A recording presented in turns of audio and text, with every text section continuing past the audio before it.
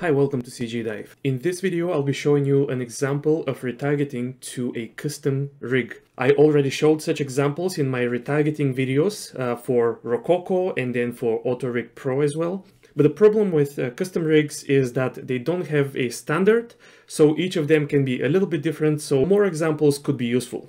This rig was given to me by someone on Discord. They were trying to retarget to it and were having problems. And the rig is not completely custom, as you may see. It has a lot of Rigify in it, so it looks like somebody took a Rigify rig and then edited it, and in my opinion made it a little bit weird, but that's beside the point. The point is that we have this rig and we want to retarget to it. And as I have already said before, the key to solving such retargeting problems is 1. Understanding the retargeting process, which you can learn from my previous videos, and 2. Understanding your rig. And so let's dive into this rig and see what we have. First, we have FK legs and FK arms. So arms and legs have been switched to FK on purpose because retargeting to FK limbs is a little bit easier. But I'm also going to show you what to do with IK a bit later in the video. So we have simple legs and arms. We have a neck and a head. So far, so good. Also clavicle bones. They also work well. And then we come to the spine, which is the most complicated part of this rig. First, we have a torso control, which will move everything with it. So that's nice to have. Having such a control in your rig is always nice for retargeting. Then we have this hips bone, which moves the lower body. So I'm going to try to avoid this one because it usually leads to problems. It will make retargeting the legs a bit of a pain. I explained why in the previous videos. And then up here in the chest area, we have 2 circular controls. So one of them seems to tilt the body left and right and back and forth. But if I try to rotate it on the Z-axis, it kind of does nothing. So there is this other control here, which if I rotate, it doesn't move left and right and back and forth, but it does tilt the body like this. And so it took me a while to figure it out, but these 2 controls together kind of give me the chest control that I need. Okay, so this was understanding your rig. You have to know which controls are essential for moving the whole character. So I'm going to select the FK legs for now, FK arm controls, neck and head, clavicles, and these 2 chest controls, and also the torso. And now, as I recommended in the previous video, for custom rigs, I would recommend creating an intermediate rig and constraining your main rig to it. And you can do that manually. You can watch my Rokoko video where I showed a manual approach, but I would recommend using our Retarget Helper add-on.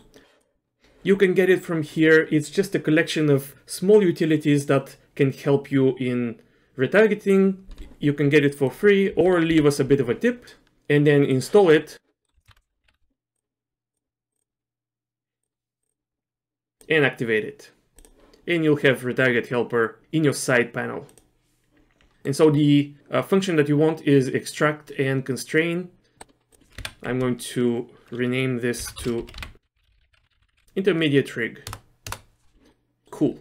So now we have this new intermediate rig. If I go to pose mode and try to move it around, you'll see that it kind of affects the mesh, but something is strange. What's happening is that when Retarget Helper extracted these bones, it kept their hierarchy unchanged. In the full rig, the different parts of the rig are connected with constraints, but here we got rid of all of the constraints, so we need to establish a basic simple hierarchy.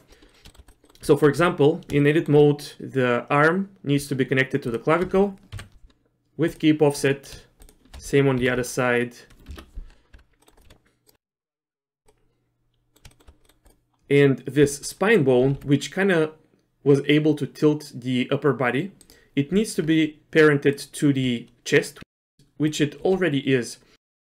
So this chest bone, I'm not going to retarget to it. I'll just use the chest bone, and that will give me the chest movement that I want. And then the clavicles and neck, I'm going to parent to this spine bone. And the legs, I'm going to parent to the torso. Okay, now if I go to pose mode, the torso moves the whole character. The chest moves the upper body. Arms are all connected.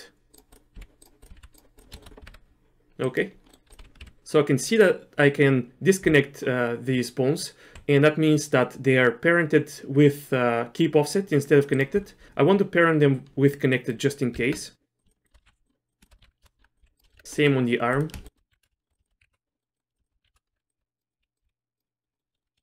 And with that, I'm actually ready to retarget. So I'm going to go to Rokoko, and let's start from scratch.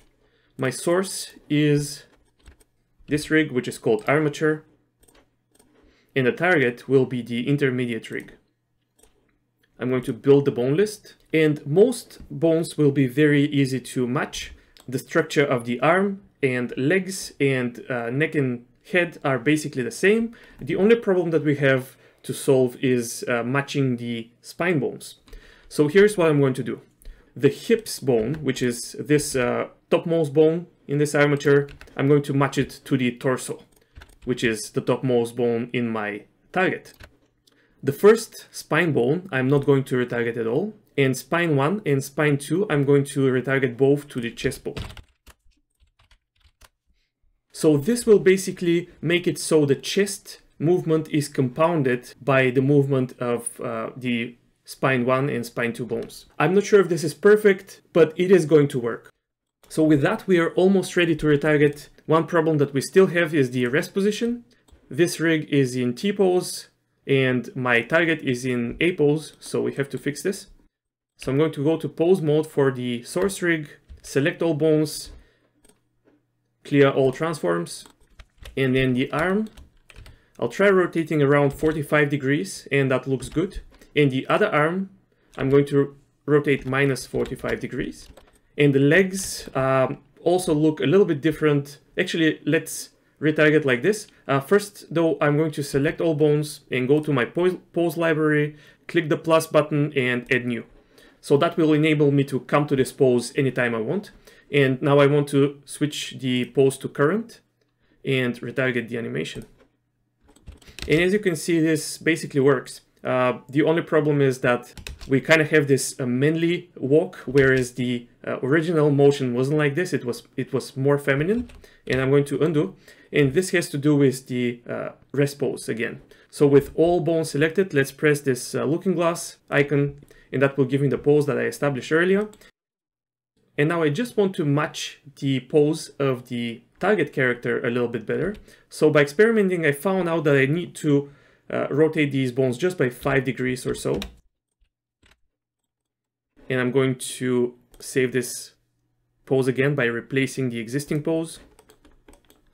And now I can try to retarget again. And here we have the improved walk. It looks good to me. You can keep tweaking it if you want. And now if I want to test things, I can switch the action of the source rig to something more challenging. This, for example, is a jump, and the character also kind of turns around, so that will definitely be a challenge to retarget. So let's set our pose again and retarget. And there was an error because the new animation that I applied had animated bones that weren't animated in the previous animation, so I have to rebuild my bone list. And again, I'm going to set my torso and spine controls like this. The other pairs can remain unchanged, and I'll retarget.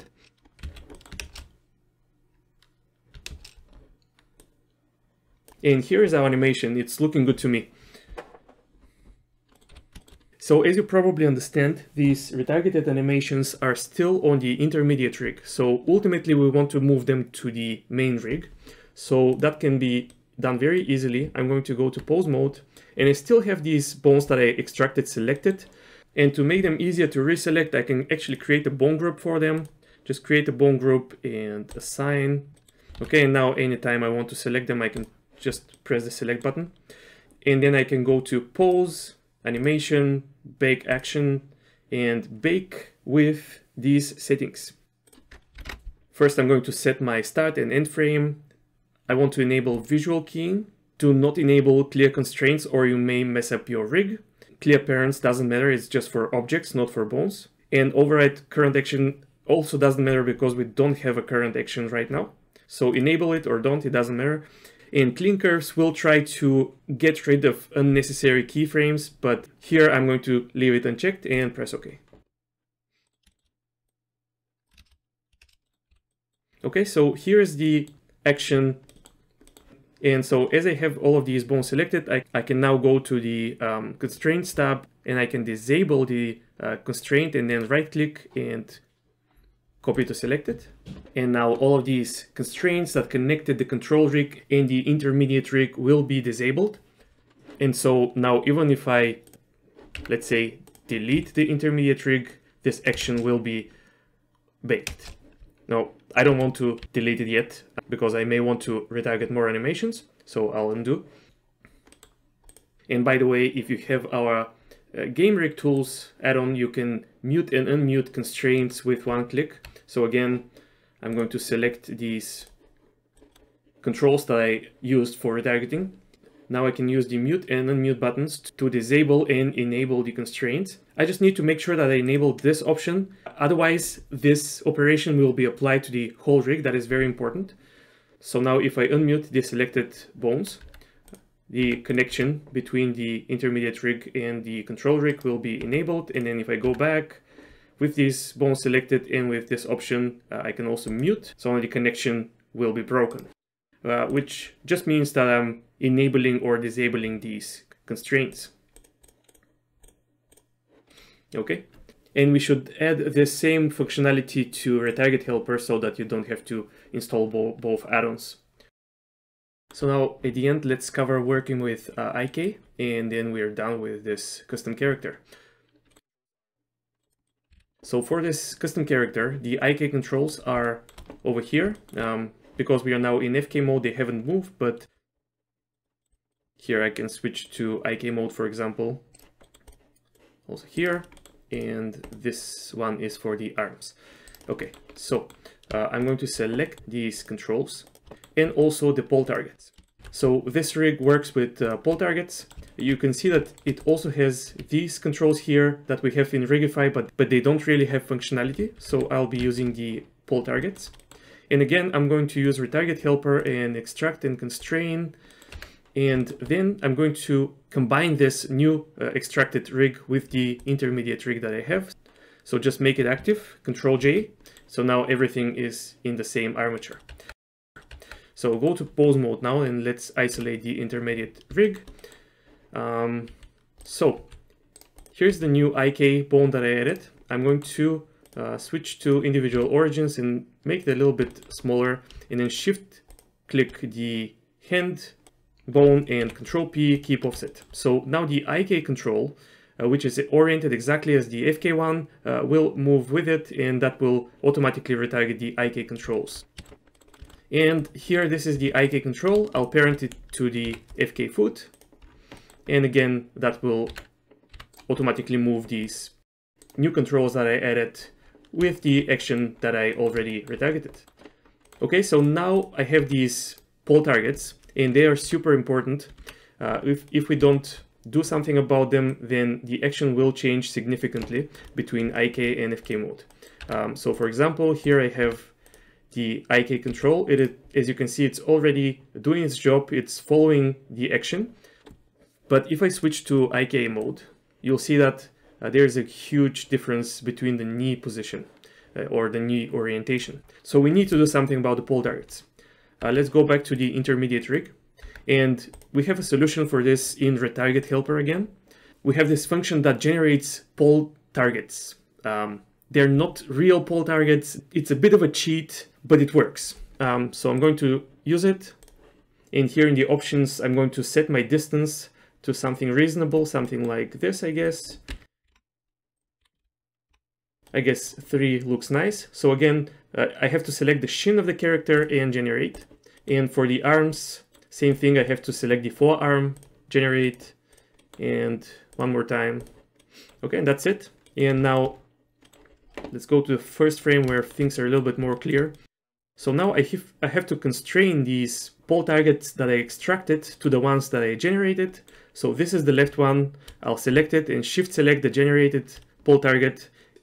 No, it's the other way around. I'll select the generated one, then shift select the extracted one and Control Shift C copy location, and do the same thing for the remaining pole targets.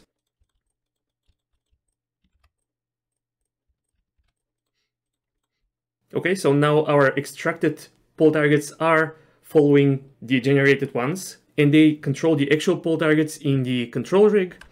So that means that now I have fully functioning IK. If I go to the control rig and try switching to IK, you'll see that the knee orientation does change a little bit, but that is reasonable. So I'm going to change everything to IK now.